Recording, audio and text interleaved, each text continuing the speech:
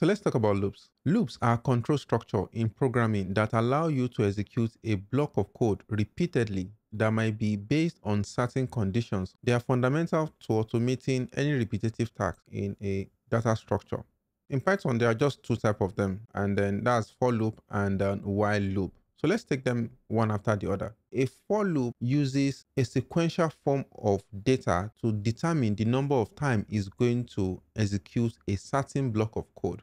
So let's see the syntax. So you start with your for, which is the keyword, and the next thing is your variable name that is going to identify each one of the item that you are transversing over. It can be a list, it can be a set, dictionary, it has to be a sequential form of data. Then you specify another keyword, which is in the sequence. So this is just the syntax. The next thing, you terminate your for loop. So your column here terminates your for loop. Then you can go ahead and determine the statements that must be executed within the for loop. So here you can then have as many code as you want to be executed. So let's go ahead and check out how this can be, done. So when you talk about sequence, what are sequence? Example of sequence can be range of data, and we have covered this in our previous class. We also talked about list, set, tuple, and dictionary. So these are what you can actually use your loop to iterate over. So we're going to start with a list just to be, straightforward. We're going to use every other examples. So we can have a list that says list of 1 to 5 items. And I have list 1, 2, 3, 4, 5. I can then replace my sequence with my items. This items is a variable that contains a list that I want to iterate over. And here I can have I as the variable that is going to hold individual item inside the sequence or inside the list in this case. Then my statement for now is just that I just want to print out each of the item here so that I can just see to make sure that this is working. So if I run this, for example, I have my item 1 to 5 being printed out. So irrespective of what is here, based on what is here, is going to determine what it is that is going to come out. So if I say hello, I'm going to have hello 1, 2, 3, 4, 5. When you know what you are looping through, when you're looping over, it's kind of a giveaway to tell you that you are going to use for loop. But let's say you don't want to create a list because you want to loop 1 to 5. There's another sequential data that we have, but it's not a data type. It's more of like a function. The job of the function is to create a range. And what range does is that it allows you to specify a number of data that you can iterate over. So instead of you using list 1 to 5, you want to actually let the system generate 1 to whatever you want it to generate to. So let's say you want to range to 1 to 5, just like we did list the other time. You could actually do range 5 here. And when you run it, you get this weird result. Yeah, even though it's starting from 0, it's still 5 items. But like it starts from 0 and it ends at 4, but it's still 5 items. So what if you wanted to have, not looking weird, you wanted to read 1 to 5 normal. So what you then need to do is that the range actually accepts some different kind of parameter. If you provide it with one parameter, it will only use that parameter as a stopping point. If you pass it two parameter, it will use one value, the first value, as the startup parameter and uses the second value as the stopper. So imagine you start from 1 to 5. Look at what it's going to generate for you.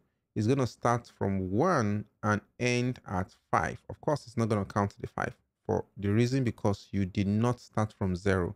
So what that means is if you really want to go to 1 to 5, you then need to decide that your range should be 1 to 6 so that you have this view here, depending on what it is you want to do here. So let's just play with this value and just do something so that it will start making sense when I'm running this range again. So let's say we want to write a program to do a times table. And what I can just do here is to already have my variable. I will change my variable name to now I, just to make it a little bit shorter. And I want to be able to multiply these by, let's say 4. So this will then be a 4 times table. So I can say, I can do a printout and say 4 times table. Then I can then write something like this and say 4 times I is equal to this. So just form of an expression. So 4 times table, let me do, so we now have 4 times table, 4 times 1, 4, 4 times 2, 8, like that. So that when I'm making adjustments, we'll just be having something better to look at than just running numbers. Okay, so what I wanted to do now is that I just explained that this is starting point. This is now where to stop. Testing one more thing. And the next one is kind of a stepper. So if you look at the definition, so you can either, you have a start part, which we have 1. We have the stop, which we then say stop at 6, which is going to stop at 5. By the way, so there's like a -1 there. And then we have a step. Step is more of like skip a number. Like if you want it to be skipping every 2, 2 or every 3, 3, like that. So we can say skip 2. By default, the skip is 1. So that's why it can count. So if you say skip 2, what do you expect? You will not see 2, 4, and 6 in our result. So if you run this, we'll just have 1, 3, 5. So if you say run this to 10, for example, so what do you expect? You will not be seeing 2, 4, 6, and 8, like that. And you can also do more steps, guys. You can add more steps. So you can do 3, and then you have this weird result. Let's now do a real life example, guys, using this loop system. Let's say we want to sum all the even numbers, right? By the way, you already know how to generate even numbers from just this pretty example I've shown you. You should know how to do even numbers. If you start from 0 and you say 2, so these are even numbers. Okay, so let's now make this something that we can pass the value to. So let's clear this. Let's now write sum of all even numbers in, I want to be able to pass the value as n, so that I can say n is equal to 12, for example, and I can have this change to n. Let's just say, how do we sum all the numbers? Let me just show you so that you see the results.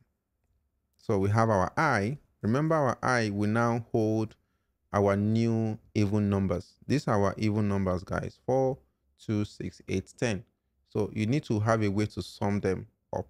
Let's create a variable to, have our value that will be summing each other up. So let's call it total. Our total by default starts from 0. And let's start summing, guys. To sum, we will then do total plus equal to I. So this is like a shorthand. So you could do it this way. Total is equal to total plus I, just to make it clearer. So if you run this, at the end, you can print, at the end of your loop, you can see how I'm coming outside here, that I'm done with my loop.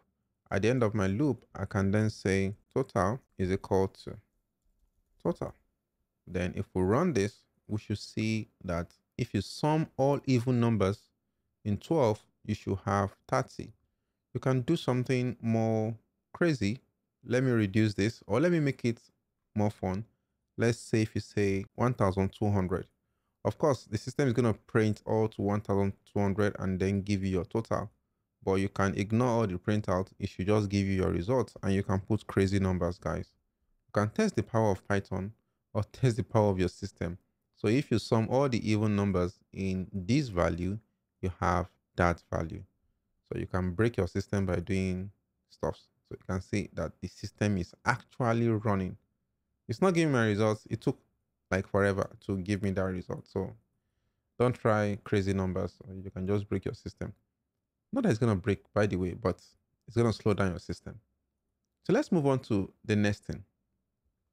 So I'm going to give you guys assignments, guys. And the assignment is that find the sum of odd numbers. So the assignment that I'm going to give you guys is this. I'm going to give you 2 assignments. Find the sum of all odd numbers in a value. So you should be able to impute a value and then find the sum of all the odd numbers. That's using the for loop. So that's like a cheap one. Then using the for loop, find all the prime numbers within a value. So you should be able to input like 20, and then it should print out all the prime numbers. So you know what prime are?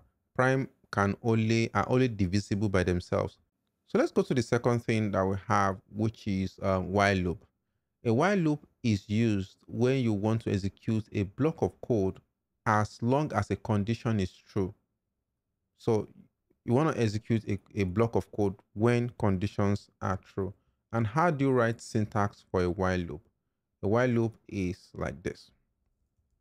So while condition is true, what then happen? Then you can print some stuffs here. So I'm going to write the same, 1 to 10 or 1 to something. And what condition can you use to determine if something should run? So you can either specify, so I'm just going to do I is equal to 0 to be like my counter, because I want to do a condition that as long as I, is a certain number or is less than a certain number, print some things for me. So I'm going to say, as long as I is less than 10, right? Print I. But if I run this condition now, this program will never end. It will what? Because I will always be less than 10. So you need a way for the program to get to a point that I will eventually be more than 10 or equal to 10. So how can you do that? Is by doing an incremental value, which is something like this. So with this code now, what do you think will happen? If I run this, the system will come to this part, and then it will keep adding 1 to my I. Once my I gets to 10, this part will stop working. So this is a way to write 1 to 10, and it's the same thing like this value that we have for, I want to compare with the for loop now. So when you have for I, let me use X this time around, range 10. And then let's print out our results. We'll print out X and gonna do print out and call this while loop and call this other one for loop. So you can see the code and enjoy. So this while loop, it gets here. Our for loop start this way.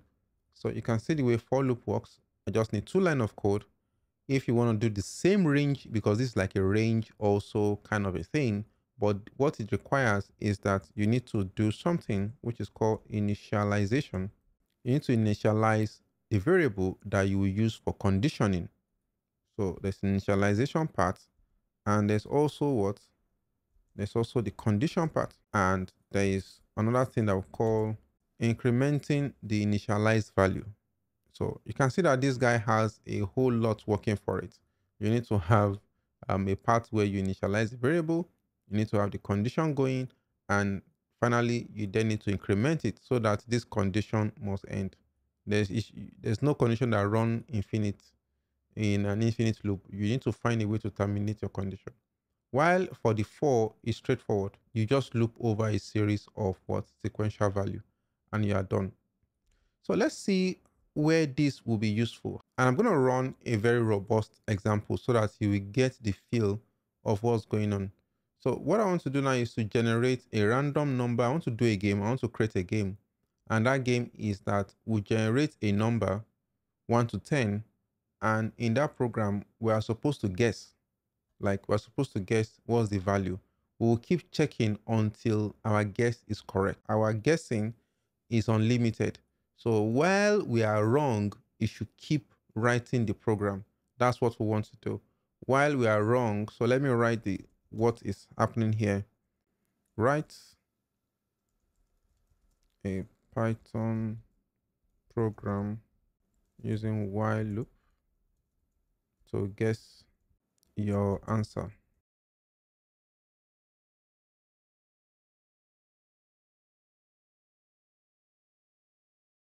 Keep guessing until you are correct.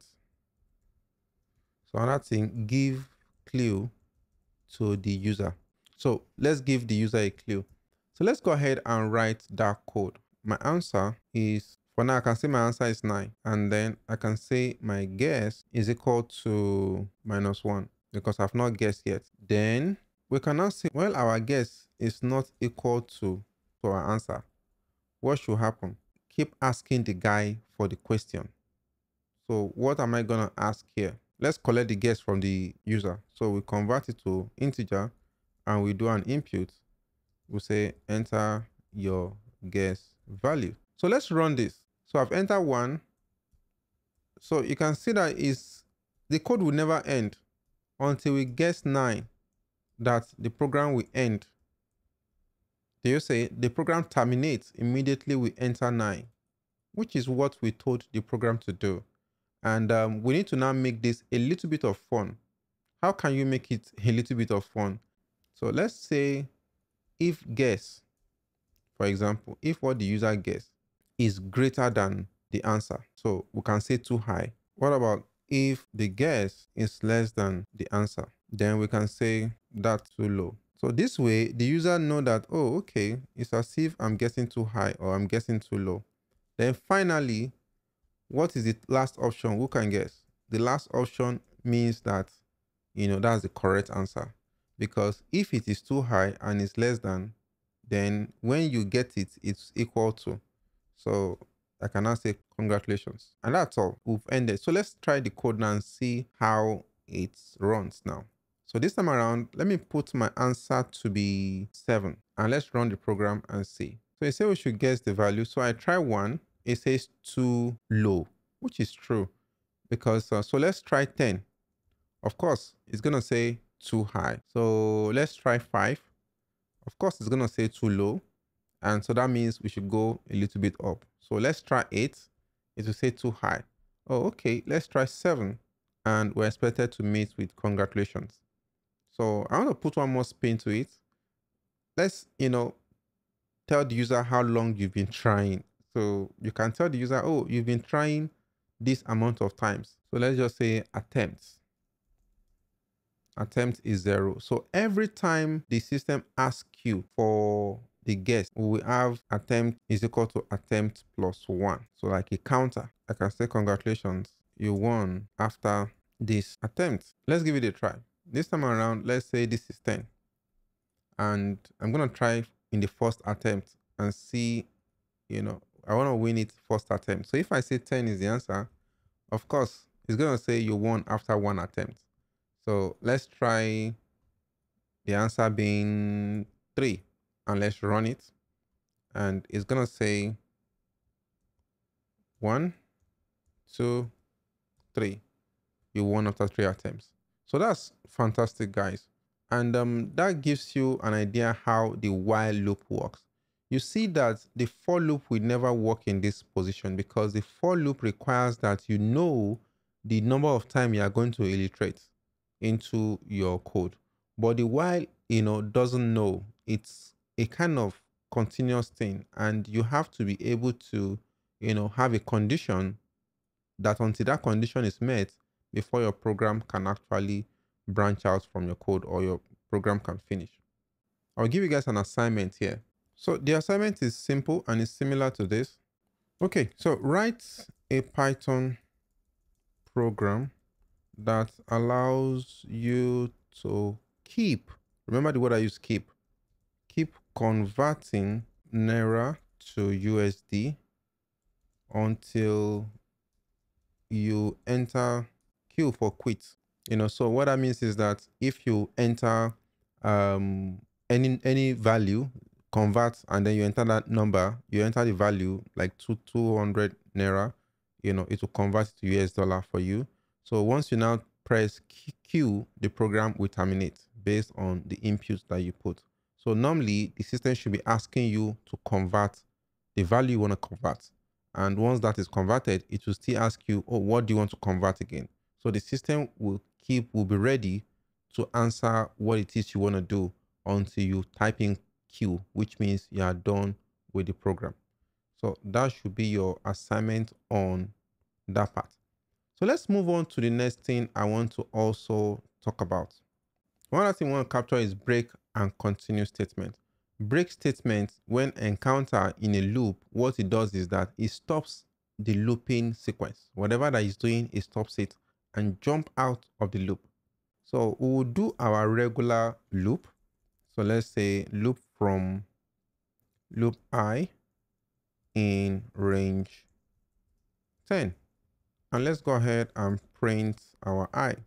So this is pretty normal. So let's say if I is equal to 5. So break this loop. So for some reason, you want to break the loop when I is 5.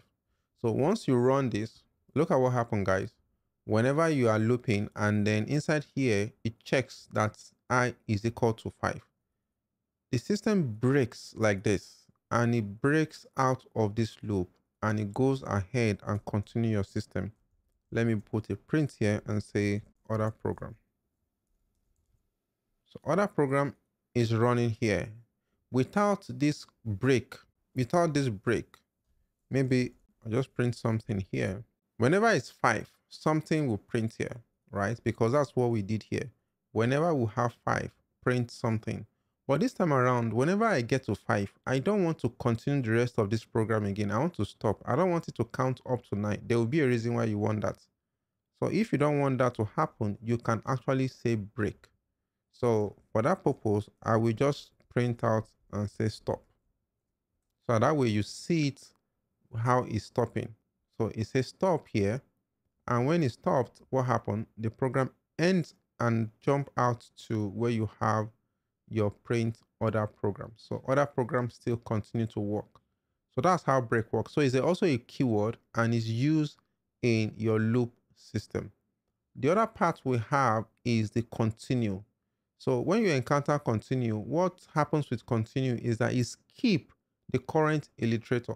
What is going to happen is that instead of it stopping the entire program, if you use the word continue, continue is just going to skip number 5.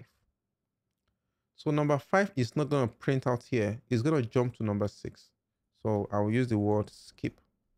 So if I run this program, you will not see number 5 here in the program. So if something is supposed to happen to number 5, it won't execute. So let's say you are trying to do I modulus 2, for example, is equal to 0. So you want it to always skip that. So this is a way for you to detect even numbers. For example, you want something to happen on even numbers. So you can see at every point, that's how modulus work, obviously.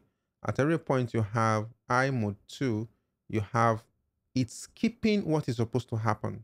If you have some calculation that you don't want to occur for this, you can use that program to skip it and then you continue. And this can be a way to also create a kind of step. So you can see what I did there. 1, 3, 5, 7, 9. I created a kind of step. But remember that you could achieve this method with range. We already did this before in the earlier part of the video.